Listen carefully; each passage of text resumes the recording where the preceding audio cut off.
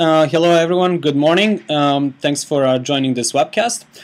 So my name is Marko Gargenta. I'll be talking about Open Android and what that means to you and how Android is open or isn't open. So we'll discuss those issues. Just a couple of householding items. The slides for this talk are available at this URL, so you can download it in PDF format. And we'll also make the screencast available as well, but I think O'Reilly is also doing the same thing. So either way, you're going to get everything recorded, which means you do not need to worry too much about taking notes or anything like that. Now, in terms of going forward, feel free to ask questions at any point. We have an hour, which is plenty of time, and I will try to figure out how the chat slash QA thing works, so I'll look for questions as we keep on going, but I really encourage you to make it interactive going forward. So just a little bit about myself. So my name is Marko. Like I said, I started my career back in the day in Java, before Java was Java. It was a project at Sun in those days, and I did that for the past 10-15 years until Android came around. When I saw Android, I got really interested in that and started playing with the very early releases of the SDK. Out of that, I developed Android Bootcamp, a training program for Maracana. And out of that, I ended up doing a lot of training for engineers at some of the biggest mobile companies in the world, such as Qualcomm, Cisco, Motorola, the Department of Defense, etc., all over the world. So last year, I was on 4 continents, 11 countries, 36 cities, about 170 days of Android training for engineers around the world. So out of that, I sort of saw things that work and don't work in terms of training and having people pick up Android. So I wrote that in a book called Learning Android that was recently published by O'Reilly. I also frequently speak at conferences such as OSCON, ACM, IEEE, Sprint Developer Conference, Scandinavian Developer Conference, and DevCon, etc. Together with my brother, I started San Francisco Android Users Group, which is a meetup in San Francisco. And I am also a co-chair together with Brady from O'Reilly of an upcoming conference called Android Open that's happening in October in San Francisco, October 9 through 11. So that's a little bit about me. So this is a little bit about what we're going to talk about today. So we're going to talk about a little bit about where Android came about, what its history is, and the goal of the history is mostly to kind of give you an idea where it all got started and where it may be going, because that's sort of a part of our crystal ball trying to predict the future.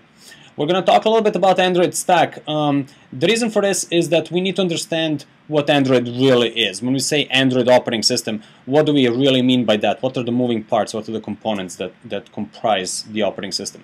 Then we're going to talk a little bit about the meaning of open. Open is one of those things that means different things to different people.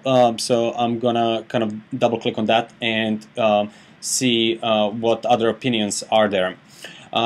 I'm going to talk about open source software, open standards. I'm going to talk a little bit about community leadership.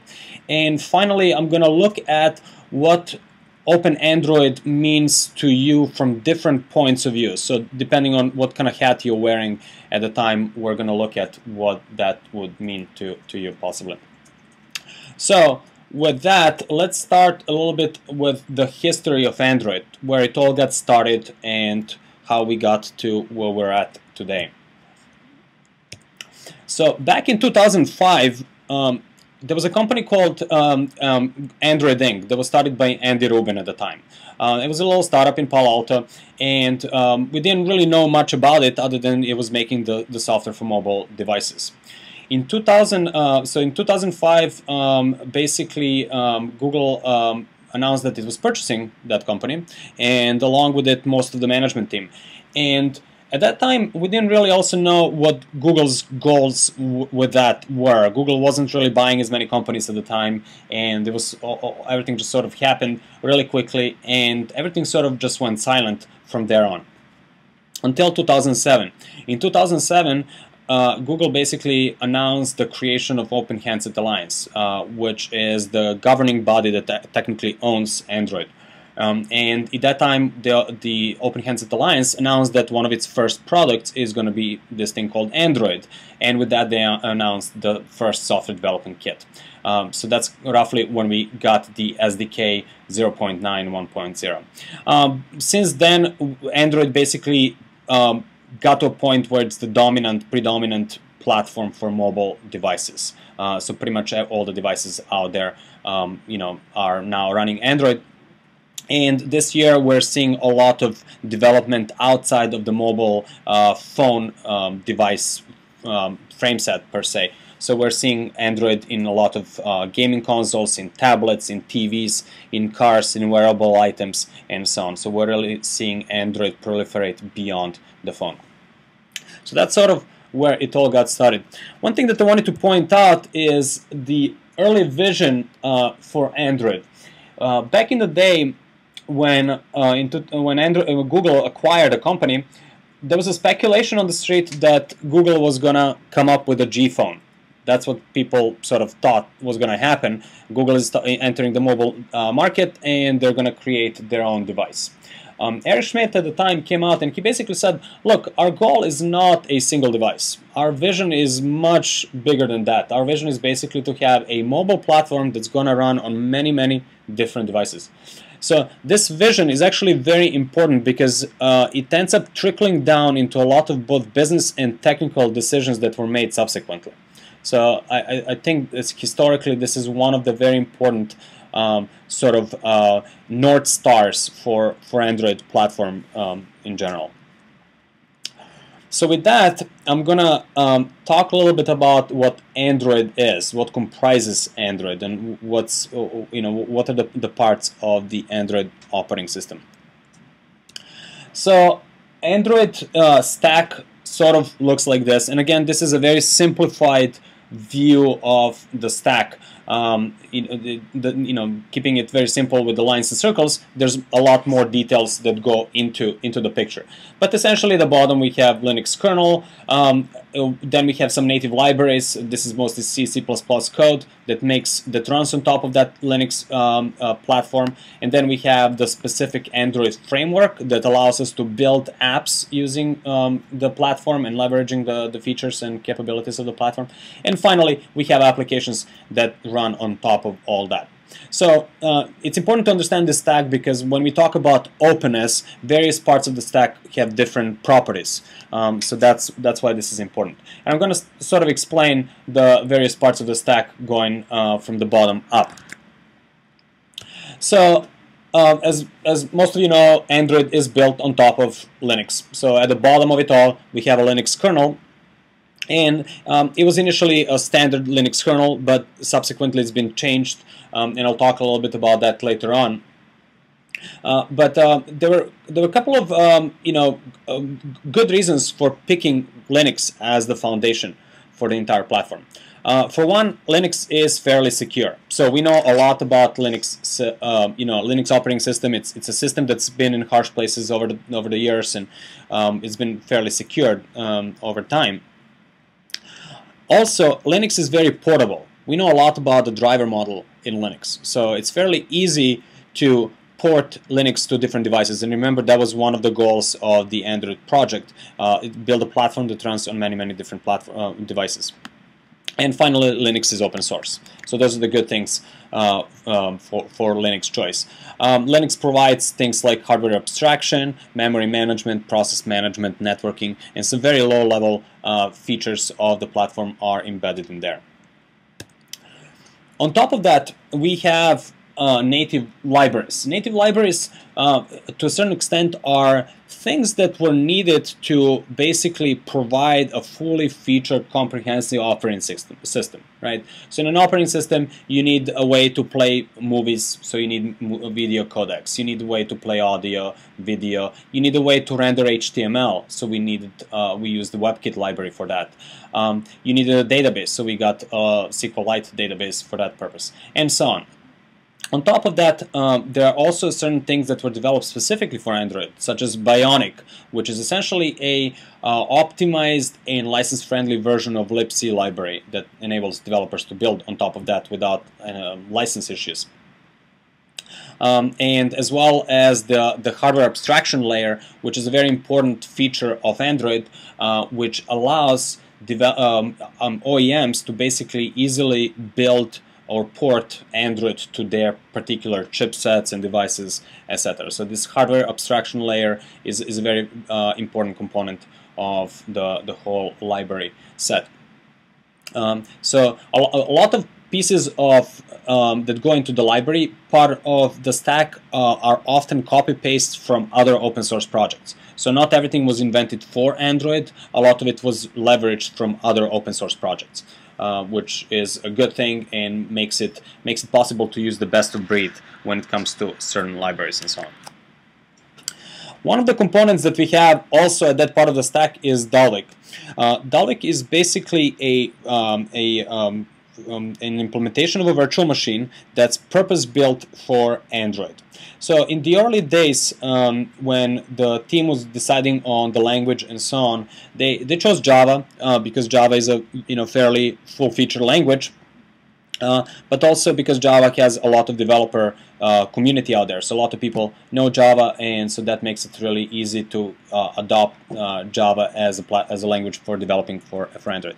Now, while Java language is for the most part quote-unquote free, and so are the libraries and tools, the Java virtual machine was not free. At the time, it was owned by Sun. Now it's owned by Oracle, and basically any vendor that would want to use Java virtual machine would have to do a licensing deal with those companies. Well, if you remember Eric Schmidt's goal of having a mobile platform that runs on many devices, this licensing model would not work very well in that case. So basically, right from the get-go, the team decided to build a purpose-built, friendly virtual machine, and that's what Dalvik is. That's from the business standpoint.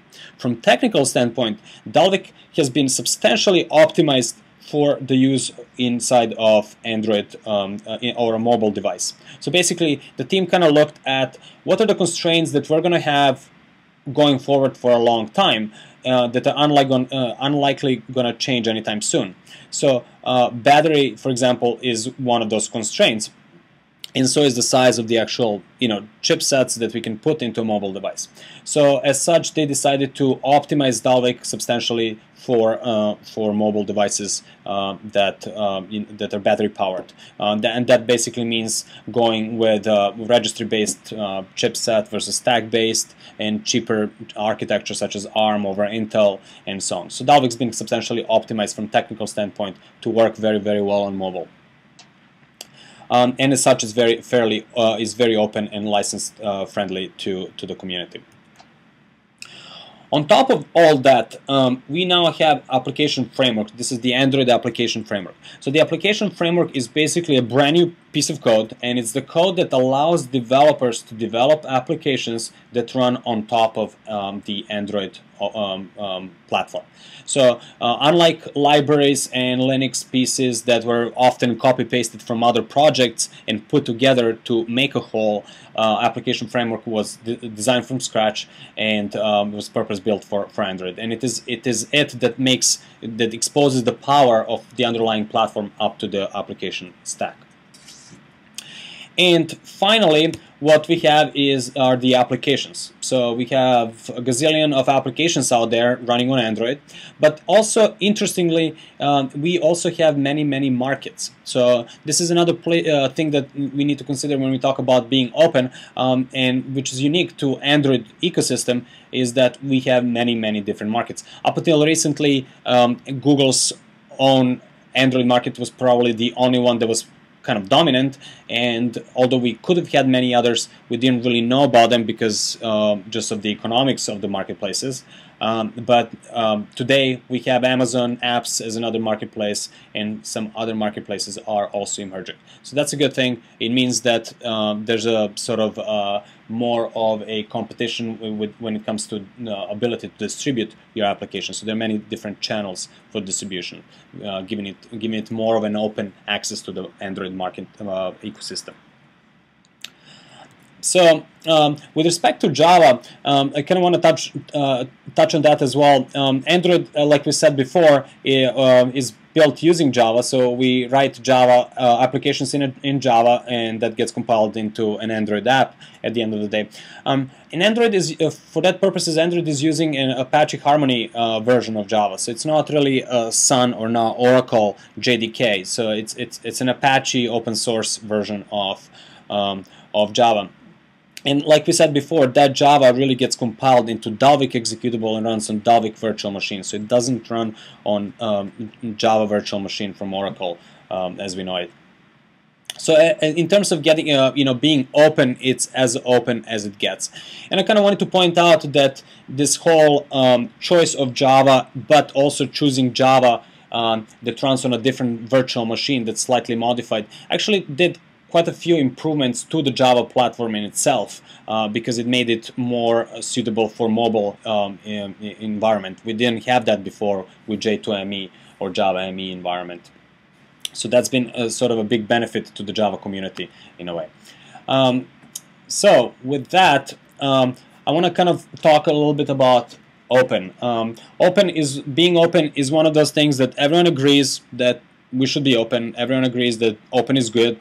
But many people have different idea of what open really means to them. So I kind of wanted to explore from a couple of points of view what those ideas or opinions about open are.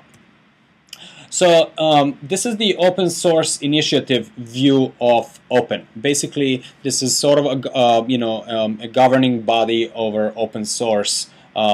And this is their declaration of what it means to be open beyond just getting the actual source code.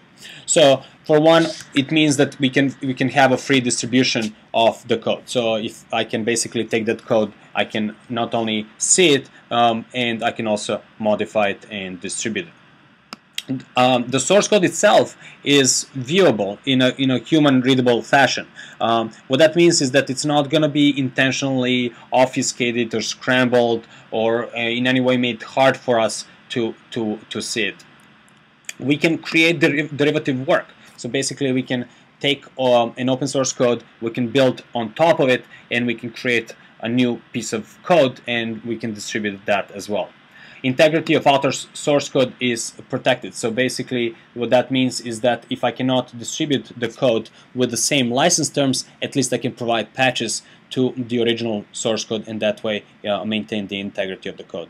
No discrimination against any specific person or group, that's kind of obvious. No discrimination against any specific field of endeavor, so favoring mobile over desktop for instance.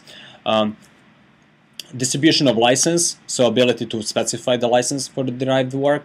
License not being specific to a product per se. No license restrictions. License must not restrict other software, and basically, in license must be technologically neutral. So those are some of the key points that open source initiative basically lays out as they see what open source software means beyond just getting the source code.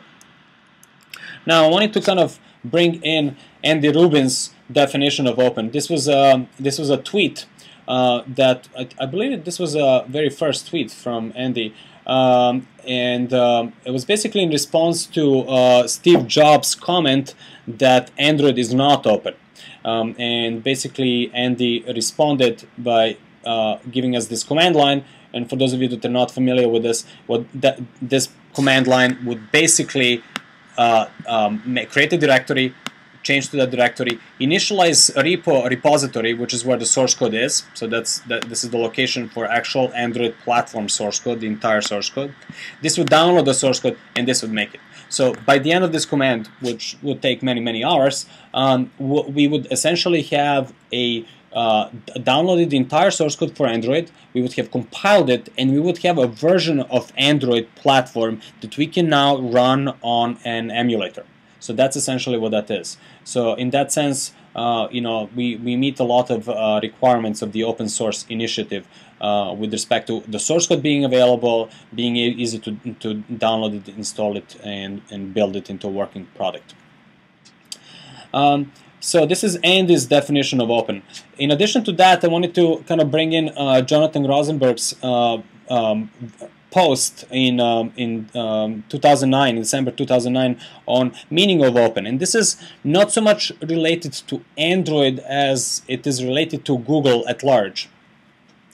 So just to basically sum up the post that Jonathan did, basically he sees open as a couple of components. So open technology, for one, which means being built on open standards. So, you know, using open standards wherever it's possible. If open standards are not possible, are not available, then basically working with the governing bodies to create those standards. So being involved with the standard committees and publishing those standards. So that's what it means by being open standards.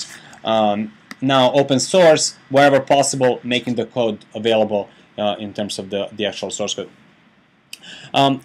Jonathan also touches on open information, and that has a lot to do with Google's other products such as search and Gmail and so forth.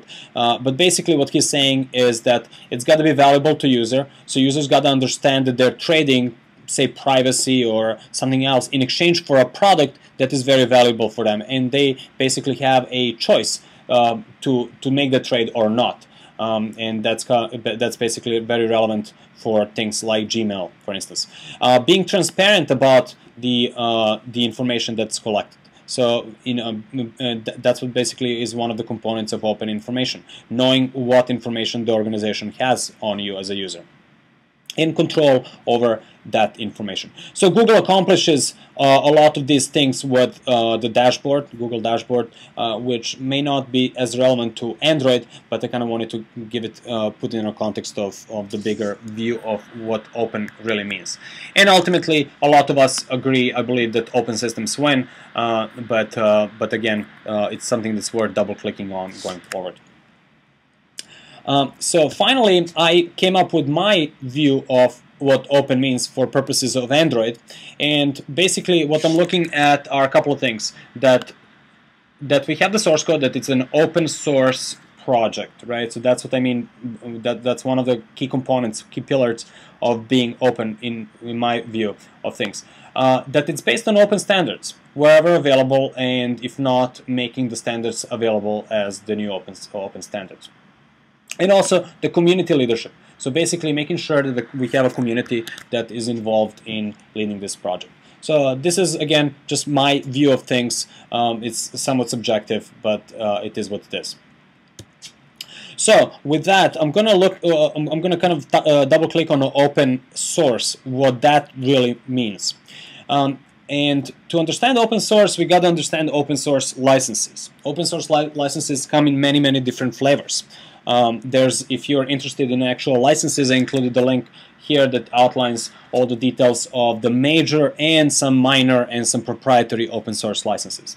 But at the bottom here, we basically have some of the key licenses that most of you have heard of, such as Apache license, MIT license, BSD license, and then we have various GPL and LGPL licenses available here. So essentially the decision tree, and this is again oversimplified view of the licenses, it essentially looks like this. So the first question that we have is, does the derivative work fall under the same license? In other words, if we take a piece of open source code and we start building something on top of that open source code, do we have to license that open source code under the same terms? Do we have to license our derivative work under the same terms as the original work or not? So if it's the case that yes, we must license under the same terms, right? Then another question becomes, do we link to the code under another license and distribute it? Can we do that? Can we basically link to this code and distribute it under a different license? So if it's a yes, then we basically have either LGPL2 or LGPL3. So basically the lesser general public license license. So the only difference between 2 and 3 is, can a company bring claims against its users that are using this code? And in version 2 you couldn't, and in version 3 you can. It's very similar with GPL, where version 2 you cannot bring the claim, and version 3 you can. But basically with the GPL code we cannot link to, so it's a no, to linking and distributing GPL-based code. Now, for Android, one thing that we're trying to do is, remember the mission, many different devices, a platform for many different devices. Excuse me. So to accomplish that, we gotta have something that is friendly for vendors to innovate on top of. So in other words, the license must be such that if I am an OEM, I can basically build custom code on top of that, and I can, if I choose, I can keep that code secret sauce. So that's why a lot of code that we want in Android, we're basically saying, no, we do not necessarily want to have to license under the same terms. We can, but we don't want to be forced to. So that basically opens up a couple of license choices: Apache, MIT, and BSD, right? And with respect to that, the differences are more or less subtle. So basically, Apache code means that every single piece of code will need to specify at the top of the code that it's, the information about its patents, copyrights is such. So it needs to be a fairly clean piece of code that we can use. So it's probably one of the most generous sort of open source licenses out there, so the Apache license. Now, if it doesn't have to do that, the question really becomes, can we use the brand for promotion or not? And MIT allows that, and BSD doesn't. So those changes are more or less subtle in the grand scheme of things. And basically, for Android, we're trying to kind of use this set of licenses wherever possible for the code in order to accomplish that mission of having many people be able to see it. Are you guys having problems with the screen again? Do we need to limit? It sounds like some of you are having... Nope, everything was good, Marco. Oh, everything's good? Okay, good. Okay, so then it must have been an old chat. Got it. So with that, let me then move on to the next slide. And basically, now that we understand the stack, we can now take a look at where do specific licenses fit in the big scheme of things of Android. So at the top of it all, we have apps, right? So of course, developers can build their own custom apps, and those apps are extremely proprietary to those developers, and they do not want to distribute them. But the apps that come with Android open source project are open, meaning the source code is available, they're licensed under Apache license, and we can study them, we can learn from them, we can repurpose them, build on top of them, etc. So it's fairly open for the apps that come with Android open source project, which is not a lot. It's a handful of apps. So the standard home screen, contacts, phone, browser, settings, etc. So those default applications are available. But certain applications such as Google Maps or Android Market are not. Those are proprietary apps that belong to Google, so they're not part of the Android open source project. And as such, it's not really something we're considering here. In terms of the application framework, this is fairly open. It's as open as it gets. It's pretty much everything licensed to the Apache 2 license, and we have the source code, and it's very well documented, etc. So that code is open, and there's really not a lot of concerns about that piece of code at all. When we come to the library section of the stack, keep in mind that a lot of these bits and pieces here have been copy-pasted from other open source projects. So as such, they can carry various licenses. Most of them tend to be Apache, BSD, or MIT licenses. So in other words, one of those friendly licenses where you can build derivative work on top of it and not worry about that too much. But there are various licenses just because of the nature that it came from many different places. When it comes to Dalvik, Dalvik is open. The source code is available. It's licensed under Apache 2, and more so, Dalvik is fairly portable. In other words, it's a piece of code that OEMs should easily be able to recompile for their particular chipsets. Just so you know, so that's fairly good in terms of that. One thing that I would mention when it comes to libraries is Bionic. Bionic is basically more or less a replacement for libc library. So libc library is is the standard C library, and it's based on an LGPL license, which would mean that any code that is linking to it would have to qualify under LGPL terms, right? So that would not work very well with vendors who want to build on top of Android but keep their secret sauce secret. So as such, the Android team basically rewrote most of that into the Bionic library. So that's now licensed under BSD license, I believe. So finally, we have the lower part of the stack where Linux is and a lot of drivers are. And this part of the stack is mostly either proprietary when it comes to drivers, or it's licensed under GPL code when it comes to kernel itself, the Linux kernel itself. Right. So basically, this is where it gets a little tricky to essentially take Android and just port it. A lot of people say, hey, if Android is so open and I have the source code available, how come I can't just download it, build it, and put a new version on my Evo or on my Zoom or whatever device you may have? And the issue is really the drivers. The drivers happen to be proprietary, so HTC, Motorola, Samsung, they have their own chipsets, they have their own drivers for those chipsets, and they tend not to want to open those things to the rest of the world. So what happens is, in theory, we can easily build Android and run it on a device, but as long as that device is something like an emulator or a device that for which drivers are very, very well known.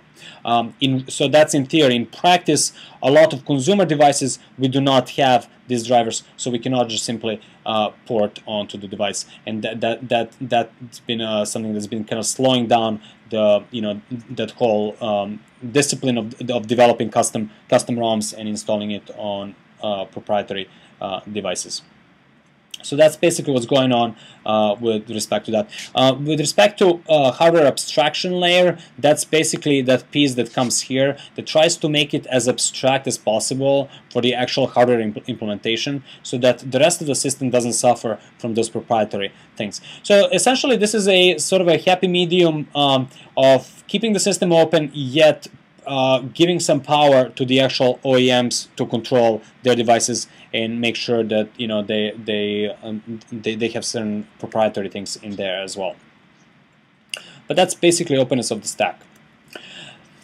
Now, Honeycomb is an interesting black sheep in the family of Android releases, and with respect to that, basically Honeycomb we don't have the source code for Honeycomb. As a matter of fact, we never will, apparently. So initially, what we were told was that, by the team, was that they were just super busy working on the Honeycomb code, and it was a substantial change in the actual version of Android. So they were just had their heads down working on this, and they had no time to polish the code and make it available. That was the initial thought, the initial talk from Google.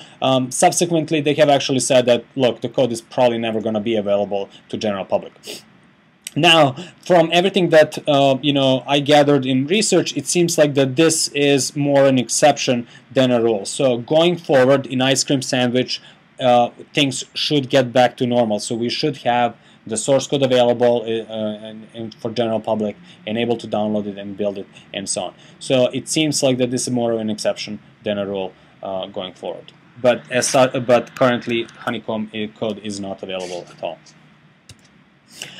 When it comes to Linux, things are also interesting, and it's also it's something that creates a certain contention in the community between the Linux community and the Android community. So, like we said, Android is built on top of Linux, but Android's team, basically forked Linux and made a different version of the kernel.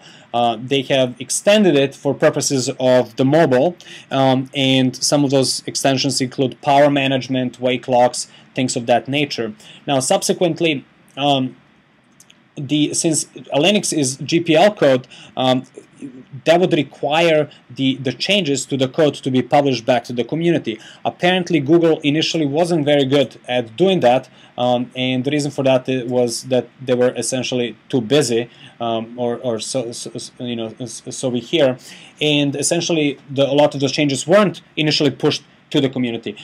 Google did address that by hiring a couple of people to focus exclusively on working on pushing the changes back to the kernel.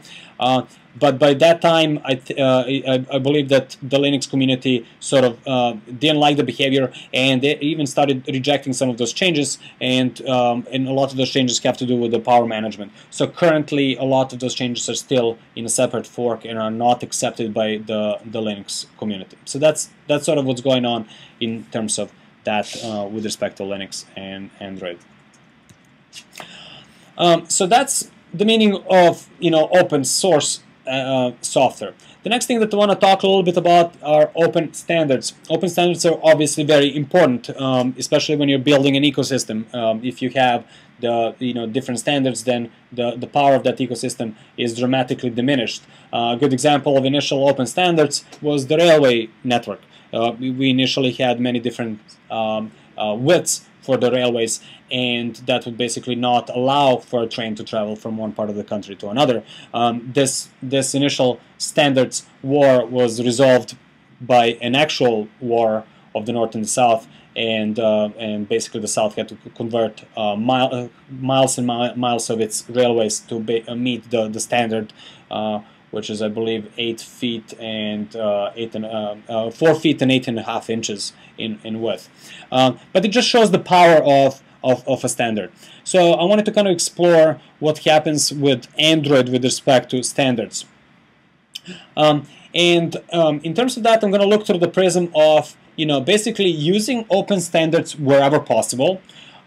When the standards are not available but proprietary solution exists, essentially leaving a slot so that the proprietary solution could be plugged in and used as an alternative. And finally, creating standards wherever they're needed. So we're in a new realm. A lot of standards do not exist, so they need to be created and they need to be exposed as standards. So this kind of view of things sort of matches Jonathan Rosenberg's view of the meaning of open as well. So it's a close approximation of what it means to be based on open standards. So I'm going to kind of give you a couple examples of standards in Android. I got two. One is media support. So as we know, there are many different codecs and media formats out there, both for audio, video, images, and so forth. And essentially, Android, wherever possible, provided support for those media codecs. So essentially everything that was available in the open source community that is licensed under the terms that make sense for the vision of Android were basically tossed into the mix and made available as part of the platform. However, there are bits and pieces that are not available in open source community. They tend to be proprietary, right? So Microsoft may have a proprietary media framework, Apple may have its own media framework, etc. So in that case, what Android team basically did is they left a slot open for those formats to be made available. In other words, they did not want to pollute the stack with throwing in some proprietary code, but rather they left a slot open for other integrators to basically build those, plug in those codecs and support for those in that media. In this case, we are using something called Kronos OpenMax IL to provide the extensibility of the platform when it comes to media. But I kind of wanted to just kind of give you this as more of a flavor of how things work inside of Android and opening things that are potentially proprietary. Another example that is often being asked about by the enterprise customers is the support for VPN. So according to Google, Android supports VPN for a while now. But according to enterprises, the VPN that Android supports are nothing that the enterprise customers actually use or care about. So enterprise customers, they want to use Cisco VPN, Juniper VPN, etc. Now, it's not possible really to put in support for Cisco proprietary VPN into an otherwise open source project. So for that reason, Android team has essentially left a slot open, in this case in a form of a open source framework called Raccoon that enables it to add a support for that. So what that means is that the vanilla Android open source project does not have support for any enterprise grade VPN. However, if a specific OEM such as Samsung or Motorola want to do a side deal with Cisco, they can, and they can easily plug in and extend their version of Android to support that VPN solution. So these are just sort of two examples of open standards and opening slots and keeping things available where they're not necessarily available in the open source community. Finally, the third thing that I have here is look at the community leadership, what that really means and how Android is doing in terms of that. I think it's an important component of any open project, open system. So Google did initially in 2007 create an alliance called Open Handset Alliance. They basically said, look, this thing Android is going to be much bigger than us if we're going to accomplish our vision, and as such we're going to basically create an alliance that owns this project. So in theory, there's an alliance of initially 30-some, now 80-plus members, comprised of all sorts of OEMs, chip manufacturers, vendors, carriers, software companies, and such that care about mobile. And technically, Open Handset Alliance owns Android project, right? So the alliance is the goal of the alliance is to improve mobile experience for everyone, and they are jointly working on Android. Now that's theory. In practice, Google seems to be the one who has a lot of muscle behind this alliance, and a lot of things in terms of how the alliance operates are simply unknown to us. We do not know about a lot of licensing terms. We do not know a lot of about a lot of basically deals that come with the membership in the alliance as a public. So that's the Open Handset Alliance. One of the things when considering the community leadership is the roadmap. In a standard, when you think about open source project, you basically think about a group of people who came together with the common need of building a better something. That could be an operating system, it could be a web server, whatnot. And they basically share their needs and they distribute the work among themselves and things get done. Android is not like that. Android basically has a very private roadmap. Essentially, Google has its agenda, where it's going with Android, and we do not know a lot about what's going to come in the next release until the big ta-na-na-na moment and the actual release of the SDK. So we're not privy to the roadmap, we're not privy to the source code in terms of the nightly builds or anything like that until the actual moment when the product is released. So this is one point where Android is quite different than other open source projects in the classic way of open source projects. Google does solicit community input and they jot those notes down somewhere, but in terms of promises or priorities, none of that is really known to us at this point. So basically, they do get our input, but they still keep the roadmap somewhat private in terms of where it's going.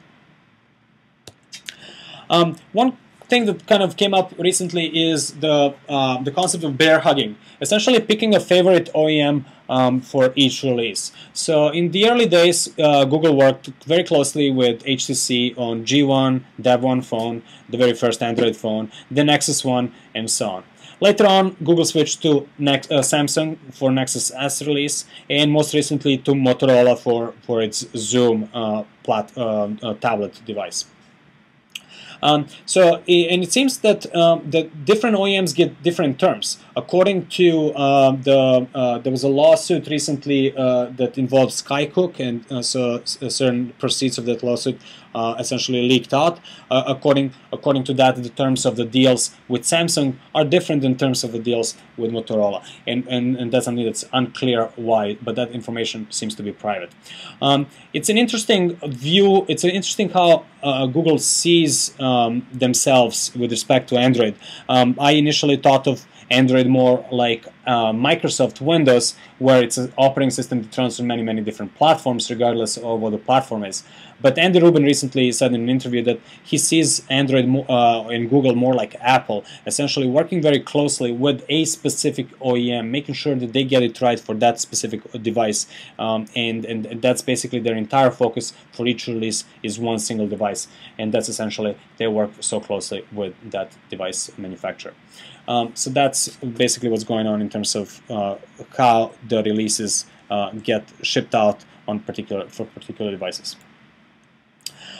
There's also something called compatibility test suite, which is essentially one of the leverage points that Google uses to essentially, quote unquote, force manufacturers into creating a certain type of Android device. This for users is a good thing because from user standpoint, having too many different versions of Android would just create confusion, and by having it somewhat unified via CTS, it's a good thing for users. It is a leverage over OEMs, basically forcing them into certain behavior that they may or may not care about. And there was a recently a leaked email as well from Dan Merrill saying how basically it's a club to force OEMs in a certain behavior. But the way I see the CTS is also as a sort of like a crystal ball to kind of give us an idea what may be on that roadmap that we don't know much about. By reading through CTS and understanding the difference between that some features should be there, must be there, or is optional, you can sort of extrapolate what the goals of the next release of Android are. So that's kind of my view of things. It's a crystal ball into the future of things to come. Google's motivation for this initially was to basically create a level playing field for the mobile. So Google was very successful in the internet because internet is such an open platform. But when it came to mobile, you basically have carriers and OEMs controlling the platform, and it's a very much an oligopoly out there, so it makes it hard to compete fairly. And Google wanted to create a platform that makes it easier for them to compete fairly in the mobile space, which is the fastest growing space at the moment. And again, money comes from mobile ads, but certain other services provide a leverage in terms of accomplishing the level playing field. There was an interesting talk by Bill Gurley of Benchmark Capital, and he quoted basically Warren Buffett, how he sees Google. And essentially, Warren Buffett says, in business I look for castles that are surrounded with unbreachable moats to protect that specific business. So in Google's case, the castle is AdWords. That's where the money comes from.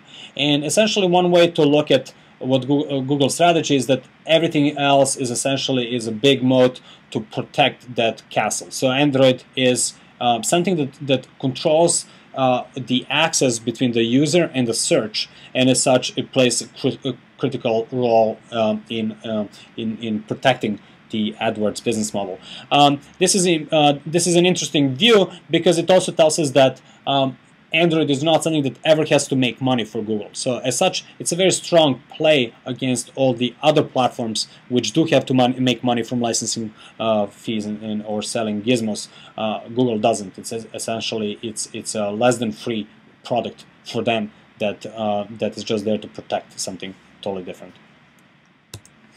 So what does all this mean to you? What does being open mean to you at the end of the day? And I'm going to look at this through a couple of different prisms, a couple of different points of view. So as a user, being open is great. I can customize my device. I can make the device all about me, right? That was the whole T-Mobile advertising, it's all about you kind of thing. I can even change the entire flavor of Android. If I don't like what my carrier gives me, I could put another version of Android on a device altogether. So as a user, things are good. As a developer, being open means that, and this concept of being open that we have with Android means that my apps are going to run on many different devices. So unlike Linux, where an app is not going to run from a flavor of Linux to a flavor of Linux, on Android it will, for the most part, right?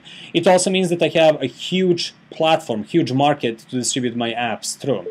And it also means that I can also study a lot about how the platform works from seeing the ins and outs of the platform. So this is something that's unique from developer standpoint in Android, unlike other platforms. As a manufacturer, as an OEM, on one hand, things are great. I get an awesome operating system fully featured operating system, and I basically just get to load it onto my device and off I go. So things are great because I get to innovate at a much higher point as opposed to rebuilding the wheel. I get to just basically plug it into my device. So those are good things about Android for an OEM. On the flip side of the coin, unless I'm the favorite, I may not be the one who is privy to the source code. So in other words, if certain OEMs get essentially early access to the code, and sometimes even up to 6 months, which was the case with Honeycomb, and that means that's a very long time in mobile industry. So that is not so good for OEMs. Similarly, OEMs may not know what's coming in the next release, so they can't really plan well for the upcoming releases as well. So that's kind of like the flip side of a coin for OEMs and being open. As a carrier, carriers love Android, basically because their users love Android. It's an alternative to iPhone, so unless you had the deal with Apple, this is a really good alternative. There are many different OEMs available, so lots of different phones to choose from, but it's unclear who's supporting Android, and how do we lock a device down for the enterprise customers. So this is something that I'm hearing a lot from the enterprise customers. And finally, for enterprises, things are good because there are many productivity apps available for Android. So it's a platform that it's fairly easy to develop productivity apps, makes your staff, your employees more productive. And your employees also bring their own best-of-breed devices into the organization, which is great. But on the flip side, how do we lock down a device? How do we make sure that an employee doesn't bring in a rogue device into a company or has a virus on a device or something of that nature? How do we make sure the data is not leaking by that device? Also, if I'm an enterprise IT manager, how do I build a custom ROM? How do I create my own image if that's the direction that I'm going to go down on? So that's something that is not very easy today. It's technically doable, but practically hard to do. Also, do we have a company-issued phone, or do we allow devices to come in from personal devices to come in from users? That's another debate out there. Currently, the standard policy is to have a company-issued BlackBerry and a personal iPhone or similar. But going forward, Google sees that as more of a single device strategy, where people are going to bring a single device into the organization, and it's going to basically have their company, and it's going to be able to connect to their company network. So how do we get to that? That's sort of unclear at the moment as well. But third parties are working on that, and that's where being open sort of helps, although it's incomplete at the moment. So overall, my summary, in terms of the open source, I give Android a 3 stars. Basically, most of the code is open, and it's open source. Certainly, everything that comes from Google is open source in terms of the Android open source project. However, the big deal is that OEMs still keep a lot of bits and pieces proprietary. So yes, you can build for emulator, but building for Evo or Zoom is going to be extremely hard for somebody to do. In terms of open standards, I think Android is doing pretty well when it comes to open standards. It's trying to be very open about everything. Wherever openness is not available, slots are made available for particular devices. And so I give it 4 stars in terms of adhering to open standards.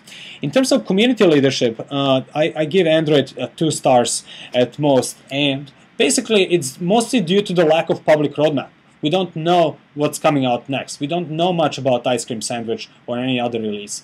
And we do not have access to the source code. So this is something that is very atypical for an open source project, not to know what's coming up and not to have the nightly builds available to us. So that's my overall rating for Android. These are the references and attributions for this. And essentially, as a summary, like I said, bits and pieces. Most of the Android is open source and it's friendly, and but the devil is in the detail. Running it on a physical device and building it is going to be hard.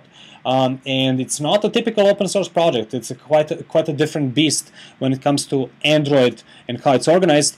And you know, that's sort of striking the balance between being open, but at the same time protecting the users and also protecting the OEMs and carriers in terms of their existing business models. So that's basically my view of how Android is open and what that should mean to you. So I guess we are at the end of the slot, but I'm still open for questions. Great. Okay, Marko, we do have some questions that came in, and I'll gladly read them to you. We have an attendee, Merzad asks, is the license assigned to Android not strongly based on JDK license? In terms of JDK, as in Java Developer Kit that comes from Oracle, Android doesn't really have anything to do with that. So Android is using the Apache Harmony version of Java, which is licensed under Apache License 2, which is one of the friendliest open source licenses out there. And it's running on Dalvik, so it really doesn't have a lot to do with JDK, although this is something that Oracle would strongly disagree with me on, or with Google or anyone else. Okay, and we have Alec asks, any possibility of using Creative Commons classifications for open source code licensing? Creative Commons, I'm not so sure how Creative Commons licenses work with respect to open source. Creative Commons license is based on US copyright law, and as such it protects the actual code, but it doesn't really have anything to do with things like what happens when you create an executable out of that original code, what happens when you run that executable, what happens when you link to that executable. So as such, Creative Commons is much lesser of a protection because it's only protecting the actual code base itself, no derivative work. And one thing that's very important to us here is how do we relate to the actual derivative work of Android. So how do we build on top of that? Can OEM build secret sauce? Can innovate to the higher level? Those sorts of things are very, very important. Not just protecting the actual words, which is what Creative Commons does. Creative Commons is more structured for basically protecting other works of authorship out there, but not so much software. Great. Those are all the questions that came in today. So at this time, Marko, we would like to thank you for that wonderful and informative presentation. We thank all the attendees that joined us today, and we hope you've benefited from today's webcast. We would like to remind you to mark your calendars for Wednesday, July 20th. That will be our next OSCON webcast at 10 o'clock Pacific time, titled What's New and Cool in Drupal 7. Again, we thank you all for joining us today. Marko, thank you very much. Everyone, have a wonderful afternoon. Thank you, guys.